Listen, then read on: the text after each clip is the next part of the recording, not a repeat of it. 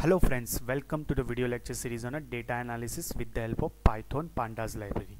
So in this tutorial we are going to see one of the very useful function of the data frame object, which is nothing but the map object. So for the map object I have already created some of the sample data set, and then we'll apply this map function on the top of this data set. So what is this map, how it will be helpful? First of all, this map is helpful and it will iterate over each and every element of individual columns of the data frame object. We can apply this map on the top of individual columns of the data frame object, and we are going to see about the three different use cases of this map functionality.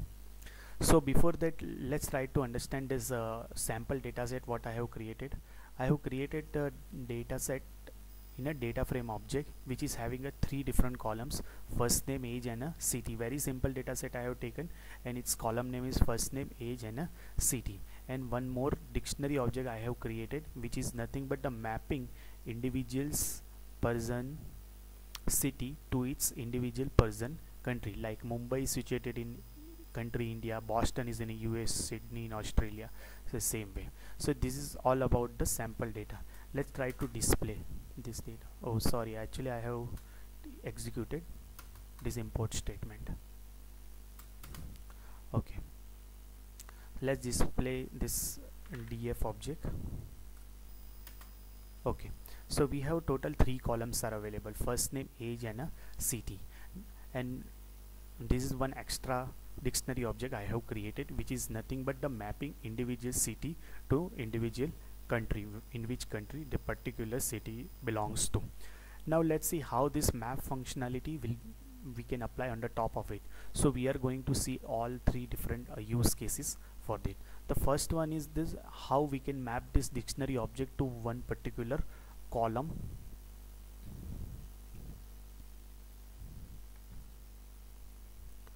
One particular column of this data frame object. So how we can do it? So suppose we have already in a df object there are total three columns are there. Suppose we introduce the fourth column and we'll try to map this new column to individuals countries. So how we can do it? Because we have already created one dictionary object which is mapping individual cities to individual country. So let's create one more column and we'll understand the functionality of this map function. Earlier I have told you that we can apply this map function on the top of individual columns. So we'll apply it onto top of city, because city is nothing but the input, the key value, and we will map it to the individual country. So this individual column df city, the city column, we will apply this map function, and as an argument we will pass it to the city to country. So it will, what it will do, it will create the new column country, and whose value is been defined by this expression. So this expression will take city to country as an input and will apply on to top of this city. So wherever there is a Mumbai is there, it will map to India. Boston, it will map to US. And let's just display this df again, so we'll understand what is the use of this map functionality. Okay, so it has created brand new one more column for us, and it has mapped based on our dictionary objects available: Mumbai to India, Boston to US, Sydney Australia, Boston to again US, Delhi to India. So this is how, if you have a dictionary objects available and you want to map this dictionary object from one column to another column, this map function is very helpful. Let's try to understand one more use cases. Suppose we want to map, suppose first name to some new first name kind of new column, and based on some kind of mathematical or a logical operation on the top of it. So let's do one thing. We'll try to just append, or we'll try to prefix some common keyword into the first name. So wherever Jack is there, we'll put new underscore Jack. Meena is there, new underscore Meena. Sudhir will become a new underscore Sudhir. Amy become new underscore Amy, and Leena become new underscore Leena. So how we can do it with the help of this map functionality?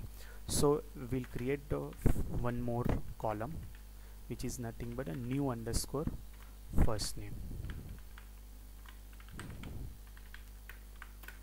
Okay, now how we are going to apply this concatenation of new underscore string to the individual first name of the first column. So we are going to apply on the top of first name, on the top of first name, and then we'll apply map. Inside the map we can write the sum of the lambda expression. So we have seen earlier that individual map is just iterating over each and every element. So what does this map function in this case will do? It will take all individual element, and whatever the expression we'll write inside this brackets, it will execute for individual cells of this particular column, and column is nothing but our first name column. So we'll put a lambda x.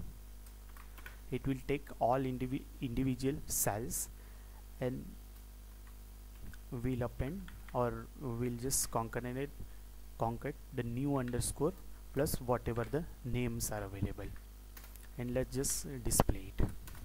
Okay, so it has created a brand new one more column for us whose name is new underscore first underscore name, and the value inside this has been defined based on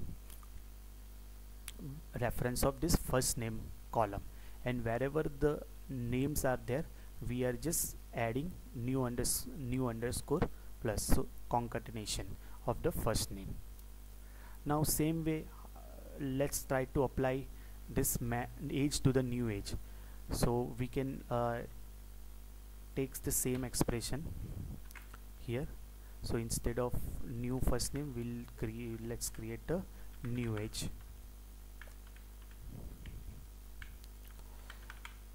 and instead of concatenation, let's try to do some another mathematical operation, like suppose we want to increase the age of all those persons or all those rows by, let's say, 5.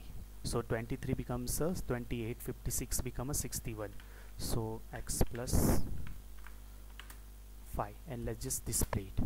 Okay, so it has created another column for us, new age. So if you see that 23 becomes 28, 56 becomes 61, 75, 80. So all those age were available.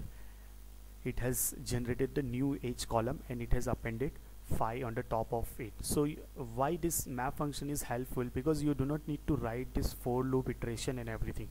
Map function internally does those iteration kind of work, and whatever expression we will write inside this bracket, that will be executed for individual cells of the reference column on which we are applying this map functionality. So this is how the map function of the data frame object will work. So that's it for this lecture, friends. I hope you enjoy listening this video. If you haven't subscribed it yet, please subscribe it. Please do like, comment if you don't understand anything. Bye bye guys.